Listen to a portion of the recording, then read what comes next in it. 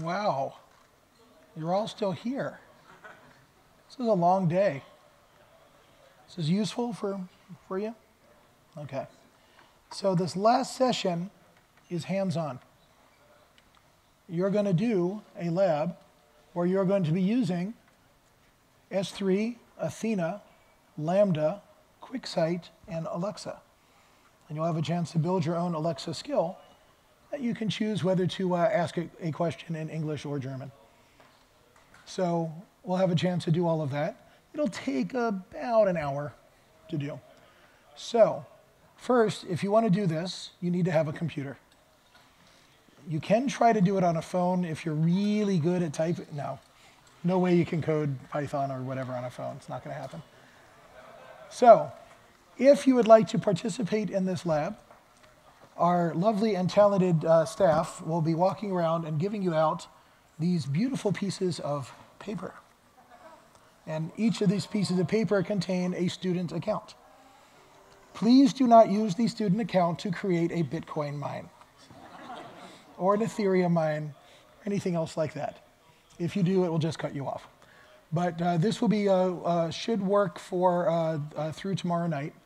And we'll just give you an AWS account that does not charge you so you can play with this. For those of you watching this on the internet, everybody wave to the internet. Hi, internet. On Twitch, you don't get a student account. However, if you want to do this lab, the QuickSight, if you choose that part, will cost you $6. And everything else together should cost you a little bit less than €1. So I should say €5 or plus €1. So as our assistants distribute all that, I'm just going to show something fun. So those who were here in the last session saw me trick everybody into giving me a round of standing applause. But I said I'm going to use this for some analytics. And I did just want to talk a little bit about the new world of analytics and machine learning. Do you understand the difference between machine learning and traditional analytics? I hope so, maybe. I don't know. I noticed not a lot of people are nodding at that. Yeah. So first of all, we used to use the term artificial intelligence. We started using the term machine learning for a very good reason. We did some surveys, and we found that when our customers hear machine learning, they think, okay, that's an analytics tool. And when they hear artificial intelligence, they think Arnold Schwarzenegger with a shotgun. So that's not really the image we want you to have. Traditional analytics is procedural. It's a collection of processes. If this, then that, right? If this is true, then that is true, and usually B trees of decision making. This is still a valuable and important tool. Getting a little more sophisticated, traditional analytics should do certain sorts of statistical regression. So associating data through k-means or Cox regressions or other sort of analytics, mathematical analytics. Machine learning is purely statistical. Machine learning, we don't really know the mechanism. We just do a lot of A/B testing. Is A better than B? Okay, now, is this A better than this B? Has anyone ever been to an optometrist to have their glasses made? If you've done that, then you have been a machine learning node, a very slow one. Do that.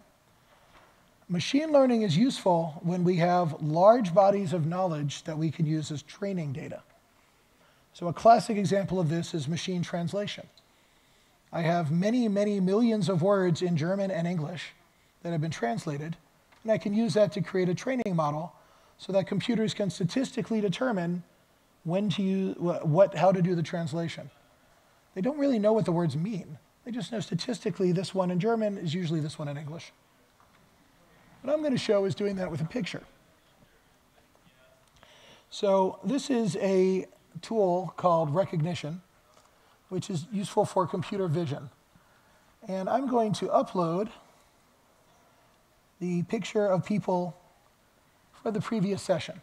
So those who are not here, I just asked them to pretend they were applauding. So how do I know what's in the picture?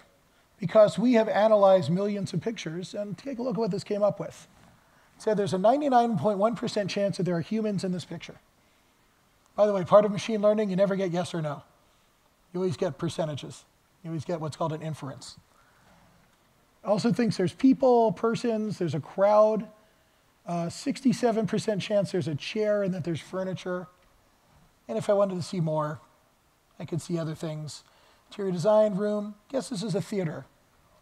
I guess this looks like a theater. These are the kind of things it does automatically. Now, if you're actually coding this, I don't need to know anything about machine learning, really. All I need to know is I send it the picture, and then I get all this stuff in JSON coming back. So it'll just come back with fairly simple, here's the pieces and the chance and the inference score.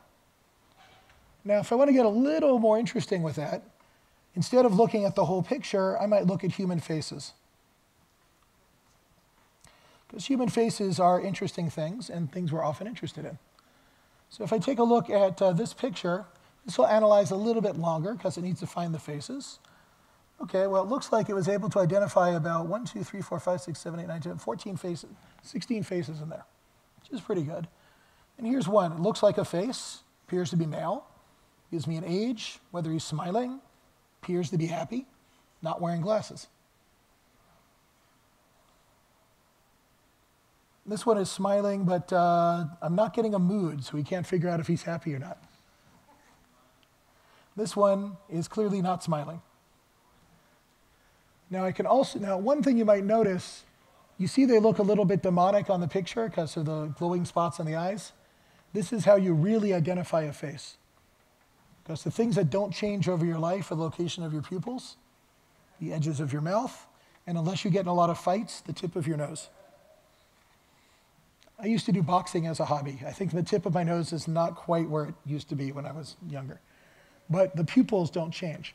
So I could also use this, for example, for face comparison. So we often do that to say, is the person who just walked through the door, their face match the face on their badge? So lots of things we can now do with fast data and quick analytics. Just thought it would be fun to show you a little about how real this is and how easy it is to do. What I'm doing right now, if I'm doing one picture at a time, by the way, it's free. So just go to the recognition service. If you have to, of course, have an account. And hit try demo. And you can upload your own pictures and play with these pieces. Plus an interesting one, image moderation, which is looking for dirty pictures. And finding, because people think it's really funny to put an obscene picture as an avatar, this will find that and let you block it. So a lot of uses that we have for doing computer vision. Here I was just showing it all, and for that matter, doing things like reading text that's in a picture. Or here I'm only using still pictures. You can also, with recognition, do this with motion pictures. So watch a video and say that's someone getting out of a car. So these are the kind of things we're able to do now with machine learning, none of which we're going to do in the lab we're about to do. So let's talk about the lab. Did everyone get a student account? Who wants one? Does anyone need a student account? Okay, good. So here is a very, very, let's see, I thought I had it open. I don't. PowerPoint is great. Macintosh is great. Macintosh and PowerPoint together, yeah. So please open up this GitHub, which is where the lab is located. And, excuse me? The Wi-Fi password is "We Are Builders!" exclamation point. Yeah. So, could I ask the guys back there, could one of you go grab the one of the sheets with the Wi-Fi passwords to help anybody who needs that? Thank you. All right, so this is where the lab is located, and this is what we'll be going through in a few minutes. I'll give everybody a chance to get to that. As I'm making fun of using Microsoft on Apple, an old friend of mine is now a vice president at Apple. I was chatting with him last week, and he was telling me that some of the people on his team, you might have heard Apple has a new headquarters, and people have been running into the glass so hard they've been like going to hospital. And I was asking him, why are you people doing that? And his answer was, as it turns out, Apple doesn't work well with Windows. So, everyone able to get to that GitHub? So again, it's not DevDay DE as shown on yours, it's DE DevDay and that number. But it should just be student as the password, as user, excuse me. All right. So let me talk through what we're going to do here, and then you'll all get a chance to do it. So what we're going to play with is a couple of different services. So we're going to start in this voice-powered analytics. Now, one little problem. One of the services that we're using in here is not yet available in Germany. So please make sure to set your region to Ireland. If you set it on Germany, it won't work. So we're going to be using EU West 1, which is Amazon speak for Ireland. So the first thing to do, you can go ahead and do this now if you want to, is on that first page, you'll see these links that say deploy to AWS. Choose the EU West 1 and go ahead and run it. And that will open up a cloud formation. It will already be pre-populated for a specific S3 template. So you can just hit next. Go ahead and let it be VPA setup, 5 read and 5 write units for the Dynamo we're going to use, and hit next. All of the options you can leave on default value and hit next. And then when you get to the review screen, you need to acknowledge that it's going to create IAM resources. Check those boxes. And then you need to create the change set. So this is letting CloudFormation create your specific CloudFormation that you'll need to make it run. That goes pretty quickly. That'll set up some Alexa skills. And then you can hit execute. And then you get here and you go, wait, why is it not executing? You usually have to refresh the screen to show the current status. So hit the little refresh button and you'll see create in progress. So I'll give everybody a couple of minutes to go ahead and kick off the CloudFormation.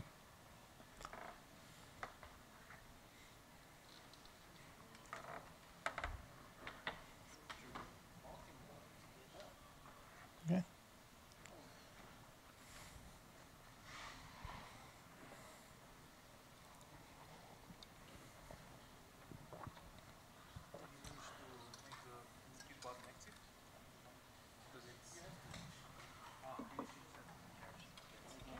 Okay. So now you're seeing true recklessness, because it's dangerous to do a live demo. It's reckless to have 100 people do a live demo. And we'll see.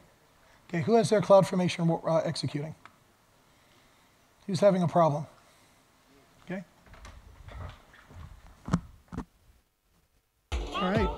So for everybody out there on the internet, we're going to sign off because I could not imagine something more boring to watch than the backs of people's heads doing a lab. But you now have access to that lab too. Go and do it. Or, yeah, you're on the internet. Go watch a cat video. Thank you for joining us today.